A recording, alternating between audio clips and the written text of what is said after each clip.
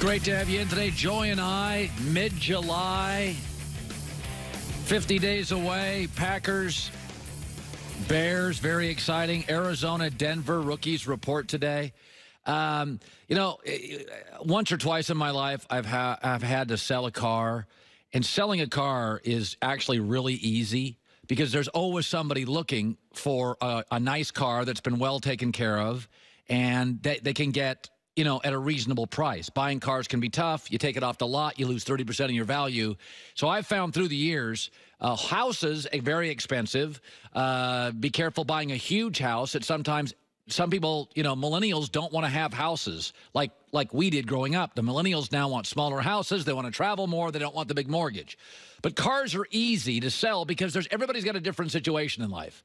You're divorced, you're young, you don't have the money, you're just starting out in your life, and then there's the rich person that they want to treat themselves and buy their Mercedes, and there's just a million different buyers out there with a million different agendas. And this is why you can always move an NBA contract, okay? Chris Paul's contract is awful. I don't think it's as bad as John Wall's, but it's bad. But if I was Miami, I'd go buy the contract because Miami right now is in NBA quicksand. They're 17th. This is Miami. There's a lot to do. It's a distracted market. It's like Los Angeles. Boring and okay doesn't work. You got to be interesting. Jimmy Butler and Chris Paul is interesting. Colin, they won't get along perfectly. No, this is not eHarmony. This is not going to be eHarmony. This is not why you're making the deal. You're not making the deal for harmony. I'm not even sure you're making the deal for titles. You're making the deal for two reasons. A, be interesting. Chris Paul and Jimmy Butler would be interesting in a very distracted market. Football season is big in Miami. Hurricanes, Dolphins, there's a beach. There's a lot to do. The other reason is you can reboot quicker. You can get 4 or 5 picks. You have a very willing trade partner in Oklahoma City. Oklahoma City doesn't want the Chris Paul contract, and they have a surplus of picks. They've got more picks than they ever need. So you've got the opportunity to put jet fuel into your reboot and get an interesting player in Miami. Do it.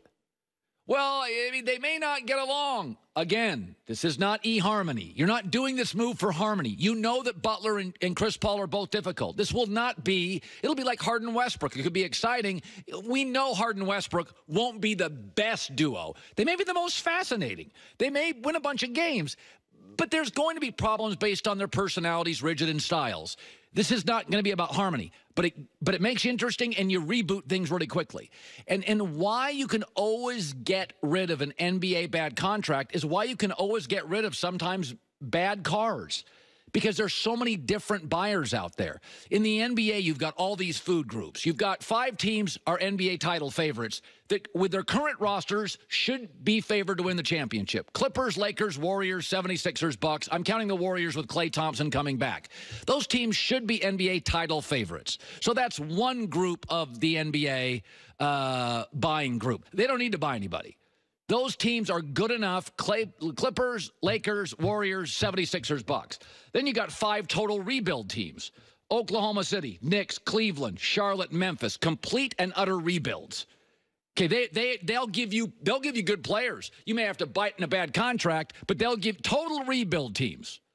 Knicks, Cavs, Grizz, Thunder, Hornets. Then you have these young and promising teams that they're not going to win the championship, but they'll make it interesting. They may win a playoff series or two.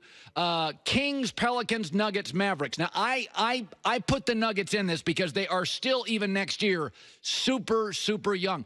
I don't think they necessarily need more pieces. These teams, I think, simply need more time.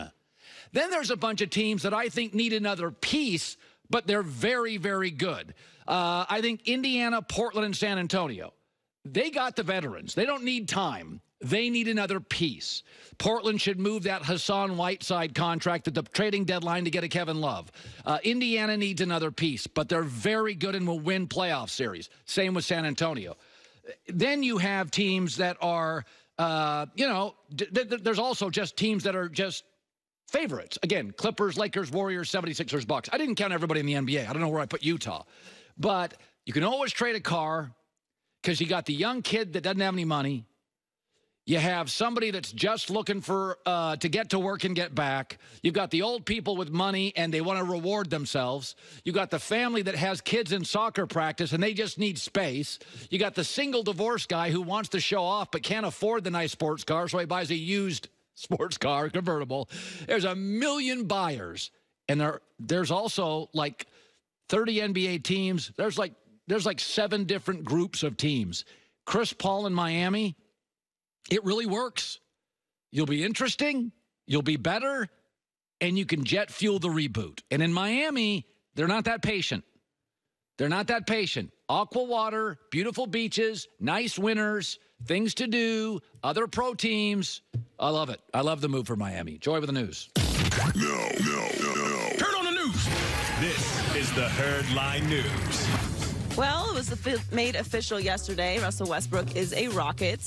And Thunder GM Sam Presti said in a team release, Russell Westbrook is the most important player in the brief history of the Oklahoma City Thunder. He has left an indelible mark on this team, city, and state. None of us could have anticipated the player he has become, and we are all deeply proud of what he has contributed to the success of the franchise and to our community. That's fair. That's reasonable. So the Thunder are being classy with the exit of Russell Westbrook. So, by the way, Westbrook was very classy. Did you see his Instagram post? I mean, well, they should be. I mean, this is a situation where, like I said yesterday, sometimes you realize that this is the ceiling of the relationship. You've had issues from the beginning, and you've all worked through them, and you thought you could maybe get over the edge with a piece here and a piece there, and this is just what it is. This is all that Billy Donovan and Russell Westbrook were going to be able to accomplish together. And Sam Presti should be in there, too, because they did have some other incredible all-time pieces on the team that are no longer there. So there's plenty of blame to go around. It's not all on Russell Westbrook. But to Russ's credit, Russ was incredible to the community there. Russ has this reputation, obviously, of a villain on the court because of the way that he plays. And some people like yourself don't necessarily prefer the triple-doubles and like the things that in his game that are not aesthetically pleasing or don't go along with what you like to watch in basketball. Off the court, he's been tremendous in Oklahoma City. He won the NBA Cares Community Assist Award in 2014-15. He was instrumental with all of the tornadoes and destruction that was